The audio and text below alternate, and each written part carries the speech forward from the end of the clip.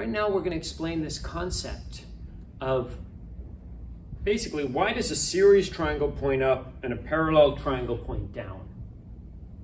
So it has to do with what is my reference, what is my constant in a circuit, and what does that mean for the inductor if the voltage leads the current. So we've seen that the voltage leads the current. We say Eli for that. When we get to capacitors in AC3, we'll find it backwards. It's ice. So the L here stands for inductor, L for inductance, C for capacitor. Okay. Just want to clarify that the L is for inductor, not for lead or lag.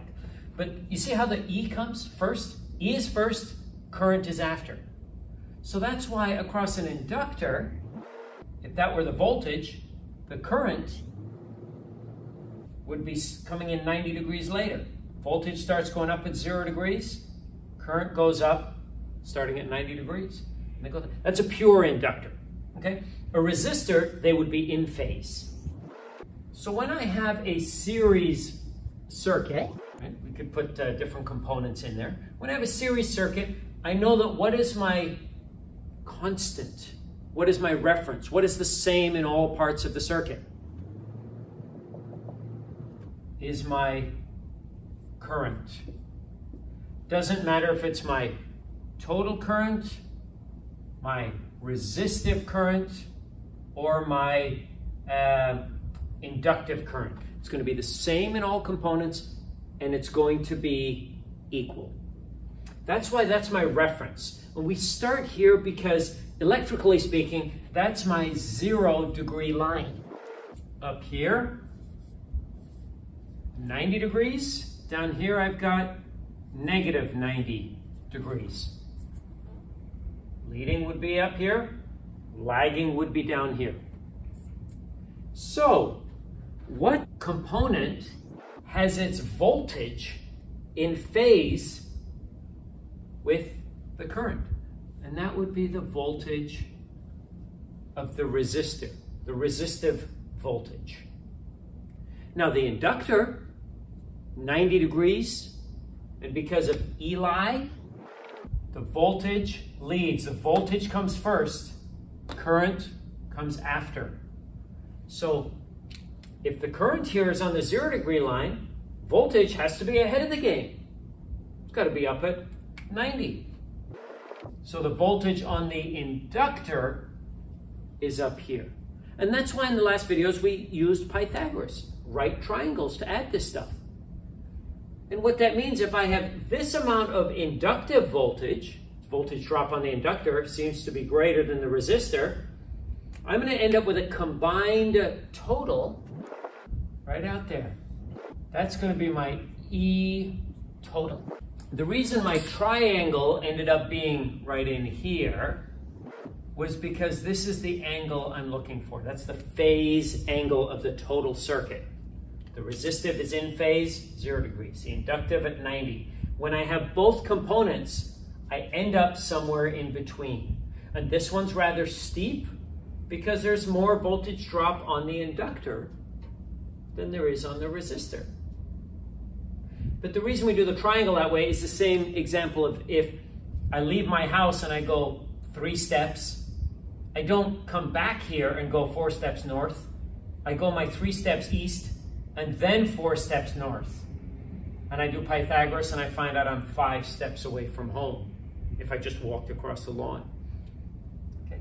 So that's why we end up with a triangle that looks this way. So we would take this vector and the vertical vector and end up with the hypotenuse being the total circuit value. Resistive, inductive, total. And that's Eli. For an inductor, L stands for inductance, voltage first, current second. This, my friends, is series.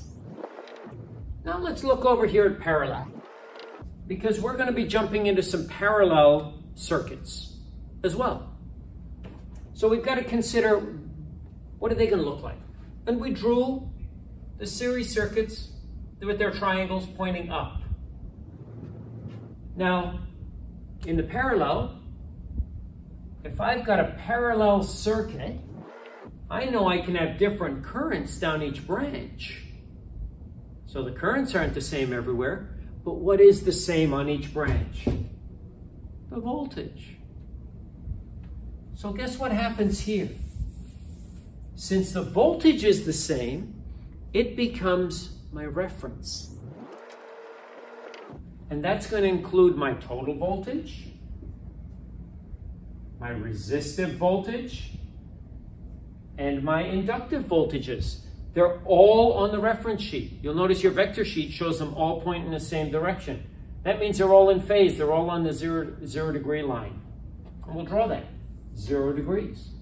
Again, we'll put 90 degrees up there. That's ahead 90. And we got a negative 90 hanging down here. Now in this case, if the voltages are all the same, I guess the currents are going to be out of phase in the parallel. So which current, my friends, is going to be in phase with the voltage? Is it the current at the total of the circuit, at the source? Is it the current on the resistor? Or is it the current on the inductor? Well, it's going to be the resistor, because those are always in phase. That's my true power. So I'm going to go current for my resistor. Now if I get to the inductor, current for the inductor, just like here, it's the inductor that was out of whack. Here, the inductor's current's going to be out of whack. But where's it going to be? It's Eli. It's again Eli. And that means that the voltage comes first and the current is following. If the voltage is already at 0, right? All the voltages are there, the voltage over the inductor. Well, if it's at 0 and the current is behind it by 90 degrees, it's going to have to be down here at negative 90. It's my inductive current. And so my total current is going to be there. So when we do parallel circuits, we're going to find that my voltages are the same on every branch, but my resistive branch is going to have a certain current. My inductive branch is going to have a certain current. And guess how I add them together? I go this vector, and then I start the next vector, which is pointing in that direction down, right? That whole head to tail thing. I go this way, and then I go down here, and that's where I end up. So this, my friends, will be my total current. Will be a Pythagoras, a vector addition, if you will, of the resistive current and the inductive current. So that's why our triangle with the series will point up and our current triangle will point down. It's a matter of reference. Here, in a series circuit, my current is constant, my current is the reference. In a parallel circuit, my voltage is constant on every branch. So my voltage is the reference. The inductive current will be off. Notice that the resistive is always in line with it. That's because your two sine waves, if these are the cups of the sine wave, in a resistor, match up. The reactive components where they're off. Here they match up.